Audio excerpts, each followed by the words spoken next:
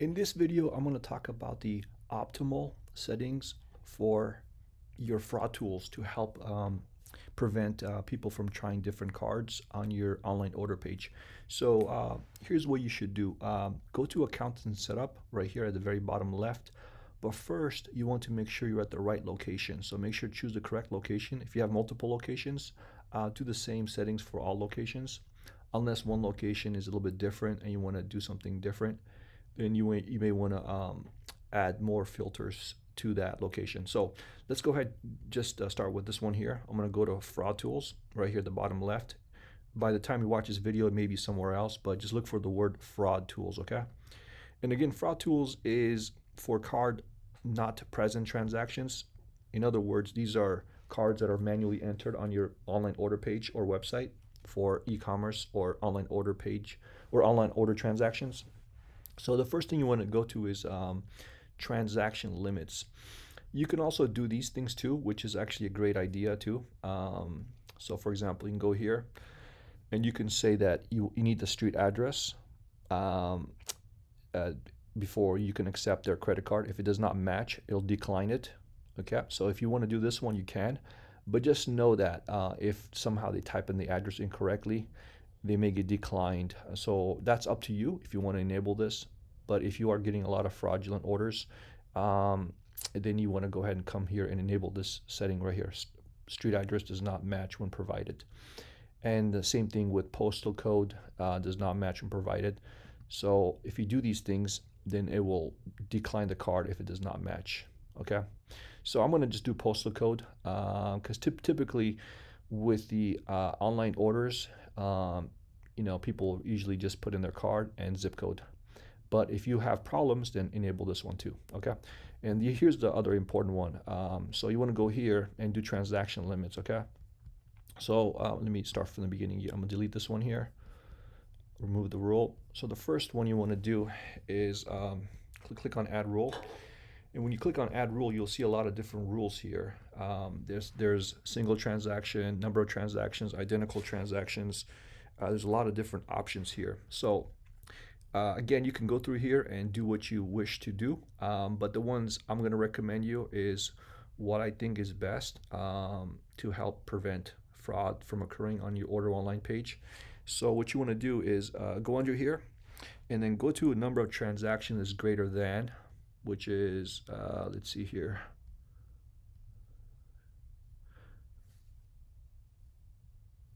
Let me go to the top. Right here, this one right here. And then just put 100 here. And then do 1 hour.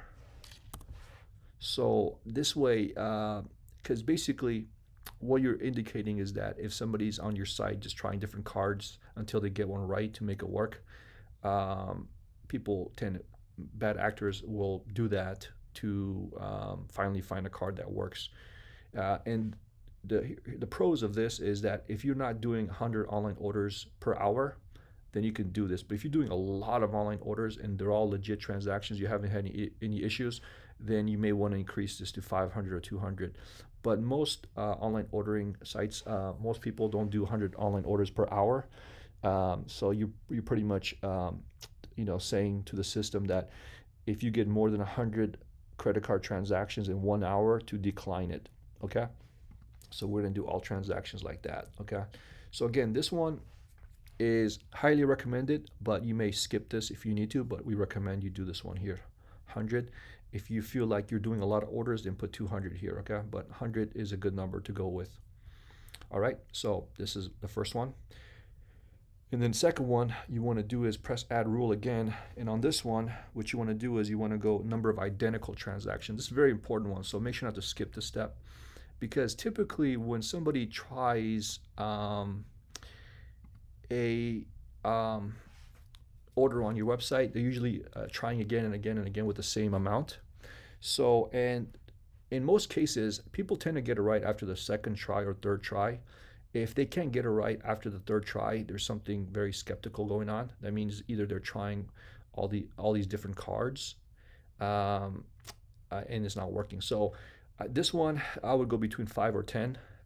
So I would say 5 because whenever I do an online order, usually I get it right by the second try in case I type in my card number wrong. Um, so if I try a transaction for $40, the first time I may miss a digit or miss the CVC number or get something wrong. But typically after my second or third try, I usually get it right. Okay, so if somebody can't get it right by the fifth time, there's something skeptical about that. Something doesn't seem right. So I would put here 5 or 10. Okay, so in this case, I'm going to be a little more conservative and put 10. Okay, but again, kind of gauge the interest in your area. So go between 5 or 10. You can even go as low as 3 if you wish. Okay, and then do per. I would say per 5 minutes.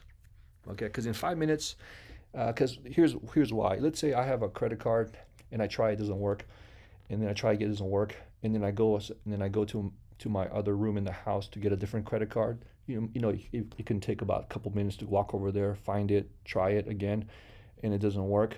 And then I may want to go to maybe ask a spouse for their to help with the card transaction. Ask them if they can put their card number in there. So that can take about 5 minutes. So leave about 5 minutes here for them to try identical transactions. Limit is 10. Again, this is what I recommend, but again, you can adjust as needed.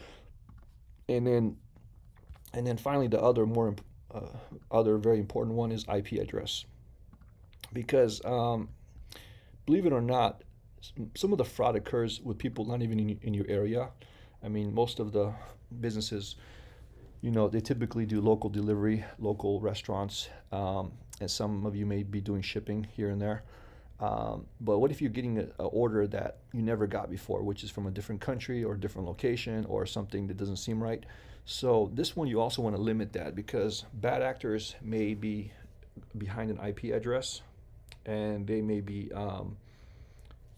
going about and trying all these different credit cards to make sure finally find one that goes through. So let's go ahead and limit this one too. Set a rule. Let's say 2. Let's just say 5 actually. 5, and then do hour 1. Okay. So basically, what it's saying that if somebody's IP address, they have 5 tries to make the transaction work within 1 hour. Okay, and this is in line with the other one. Is very close to that one. So this is going to be a good setting for you right here. Number of transactions per IP is greater than 5. It blocks it in every hour, right? If you feel like this is too low, let's go ahead and do 10. Okay, so they have 10 attempts per IP address to try it. Okay, between 5 and 10, and then you can kind of gauge that.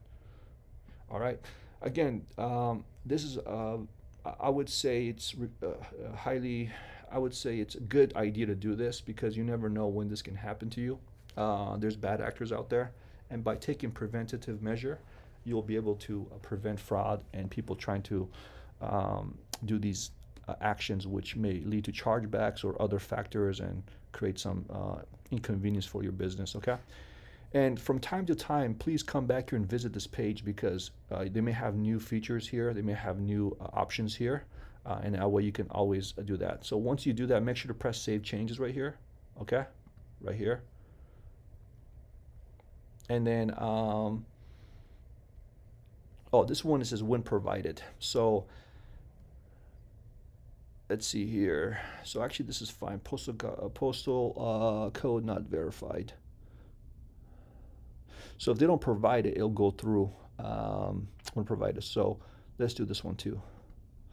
Remember, after you do this, I would recommend to also go on your order online page, do an order, just make sure everything's working correctly, because you don't want to be too strict, or else you're going to prevent a lot of orders from going through, and you don't want to make it too easy, which allows a lot of bad actors to go through. So kind of keep a middle balance when you do set these rules.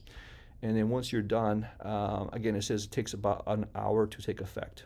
Okay, this is so just kind of be patient with that. So about 1 hour later, just do a test transaction, or maybe your customers are ordering, and if you get some calls saying that their cards are getting declined, then you may want to come back here and kind of ease it up a little bit. But if you don't, but everything is functioning normally, then you can just leave it the way it is. All right. Again, come back here from time to time to see the new rules to make sure everything is working.